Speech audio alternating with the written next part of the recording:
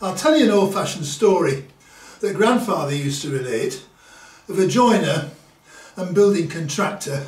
His name, it was Sam Ogilthwaite.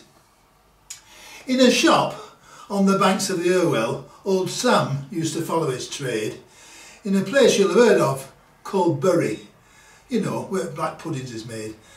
One day, Sam were filling a knothole with putty when in through the door came an old fella, fair wreathy whiskers. T'old chap said, "Good morning, I'm Noah." Sam asked Noah what was his business, and t'old chap went on to remark that not liking the look of the weather, he were thinking of building an ark. He got the wood for the bollocks and t'other shipbuilding junk and wanted some nice bird's eye maple to panel the side of his bunk.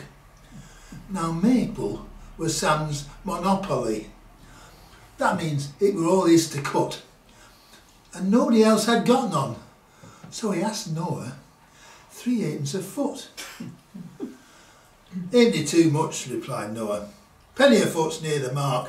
Penny a foot, and when rain comes, I'll give you a ride in my ark." But neither would budge in the bargain. The old daft thing were kind of a jam. So Jam put his tongue out at Noah, and Noah made long bacon at Sam.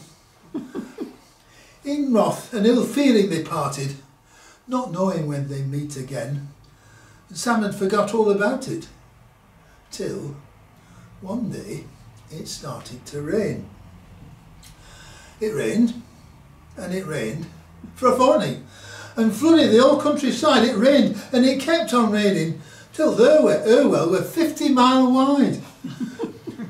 The houses were soon under water, and folks to the roof had to climb. They said 'twas the rottenest summer that Bury had for some time. The rain showed no sign of abating, and water rose hour by hour, till only dry land were at Blackpool, and that were on top of the tower. So Sam started swimming to Blackpool. Took him best part of a week. His clothes were wet through when he got there, and his boots were beginning to leak. He stood to his watch chain in water on tower top just before dark, when who should come sailing towards him but old Noah, steering his ark. They stared at each other in silence till out were alongside all but. Then Noah said, "What price your maple?" Sam answered, 3/8 a foot. Noah said, "Nay, I'll make thee an offer, same as I did t'other day, a penny a foot and a free ride." "Now come on, lad, what does they say?" 3/8 a foot, came the answer. So Noah he sailed had to hoist and sailed off again in a dudgeon, while Sam stood determined but moist. Noah cruised around, flying his pigeons, till 40th day they wet, and on his way back, passing Blackpool, he saw old Sam there, standing there yet. His chin just stuck out of the water, comical figure he cut. Noah said, "Now what price your maple?" And Sam answered, 3/8 a foot.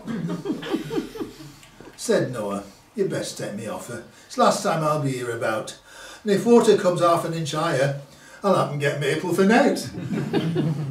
3/8 a foot it'll cost you. "And as for me," Sam said, "don't fret.